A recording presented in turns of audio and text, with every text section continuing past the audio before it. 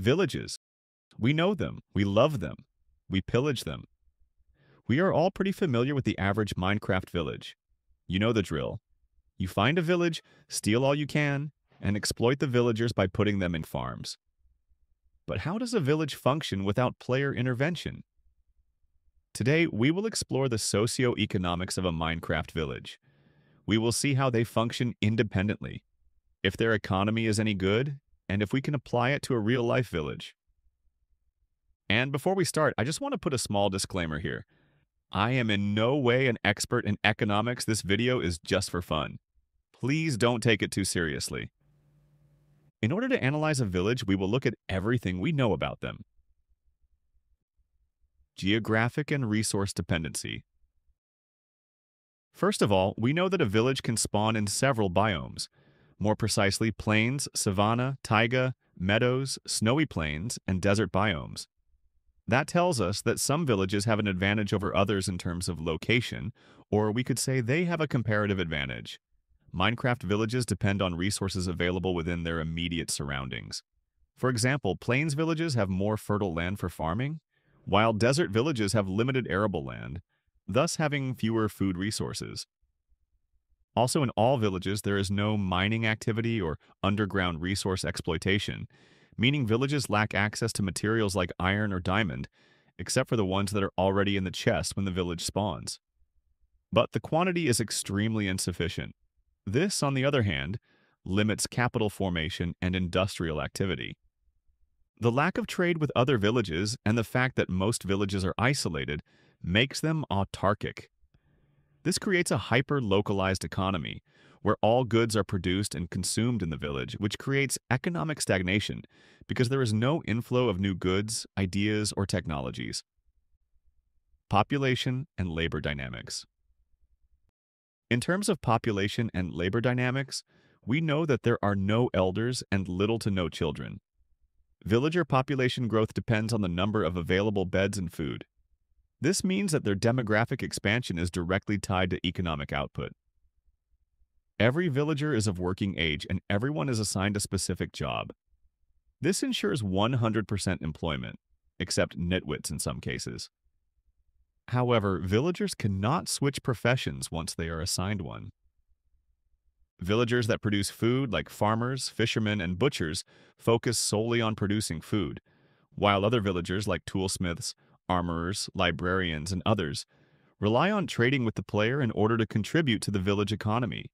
This specialization creates a basic division of labor. But since villagers can't adapt to other roles and there is no player in this scenario, all these villagers that rely on the player for trading and contribution become basically useless to the village economy. And since the village relies on its 100% employment way of living, there are no unemployment mechanisms. This opens a big problem in the village economy and its self-reliant model. Production and productivity. We know that villages mainly produce food, so they operate as agrarian economies, where farming is the cornerstone of their production. Farmers manually plant and harvest crops without using tools. This severely limits their productivity. Other professions like toolsmiths or weaponsmiths can trade goods only with players, but other than that, they cannot create or use advanced tools. This creates a precedent for a static production system that resembles a pre-industrial agricultural society, relying only on manual labor and localized resources. The small population and lack of advanced tools mean that villages cannot scale and achieve any kind of mechanization, like automatic farms. Another obstacle is that villagers can work only during daylight hours, which limits their economy and productivity by making them reliant on natural daylight cycles.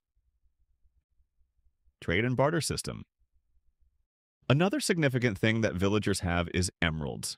A lot of people say that emeralds serve as a monetary system in the village economy. But in my unprofessional opinion, emeralds are not a monetary system as much as a barter-like system where they act as a pseudo-currency. Emeralds have no use in the economy beyond trading. If the player is not involved in the economy, villagers cannot level up, limiting their trades to basic low-value items. This prevents access to better tools or economic progression. Villagers only trade with specific job-related things. For example, farmers offer food products and librarians offer enchanted items. These fixed patterns of trade are called static trade relationships.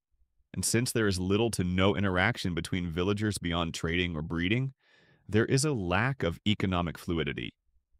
When villagers rely on each other to a small extent, this is called limited interdependency. Economic growth and innovation. We know that villages do not improve over time but stay the same. This means that they exist in a steady state called equilibrium. Since there are no new tools, innovations, or trade relations with other villages, that means their economy is static and unchanging. If there is no player to trade, give resources, or expand the village, the economy remains stagnant. Villagers do not have the ability to develop new technologies or improve their production methods. Villagers act based on fixed behavior, preventing experimentation and innovation. This means that a Minecraft village is frozen in time. For example, no matter how much time passes, a toolsmith and a weaponsmith will never create new tools. Resource scarcity and risk. Villagers do not store resources such as food. They have their inventories where they keep food for breeding, or they put it in chests for redistribution, but they never seem to store a surplus of their resources. Or at least what we find in the chests is not nearly enough to sustain a whole village. I want to insert a quick note here. While writing the script, I completely forgot about the stacked hay bale blocks in villages. I guess this counts as storing a surplus. But still it is too exposed to threats and can easily be destroyed or stolen. In case of a threat, this can quickly lead to scarcity. Although there is an iron golem in each village, the pillagers need to destroy only a small amount of the infrastructure of the village in order to cause a lot of damage to the economy. Pillager attacks are a major threat. They mainly spawn when a player is in the village with the bad omen status. But if a pillager post is close enough to a village, they can send out little patrols that can destroy crops by trampling on them, and significantly lower the population of the village, thus reducing the labor force and further stalling the economy. Welfare and distribution. There is no class division between villagers. Every villager contributes equally within their role. This is called an egalitarian economy. There is no wealth or poverty. All resources are directly shared or traded, which ensures food and shelter for everyone. But that leads to a problem. There is no governance or planning to redistribute resources in case of shortages or emergencies, leaving the economy entirely dependent on individual effort. Social and behavioral dynamics. We know the behavior of the villagers. They perform their assigned roles without hesitation, and while this makes the economy stable and predictable, it also means that there is a lack of adaptability and ambition. And since villagers cannot change professions, this leads to a class structure based on job roles. The inability to level up without a player further restricts their potential, as villagers remain locked at a basic level of productivity and trade. Real-life comparison. If we were to find the closest real-life alternative to Minecraft village economics, we can look at a small medieval European village during the 10th to 15th century. Most of the small villages during that time were mostly isolated, relying on local markets. There were lords, but they provided minimal to no governance. They really just taxed people and did nothing. The medieval villages were also shaped by natural geography and resources. Really, the only difference is that the medieval villages had trade from time to time. And this is it. A short economic analysis of the average Minecraft village. I think I covered everything. If I missed something, let me know in the comments. Bye.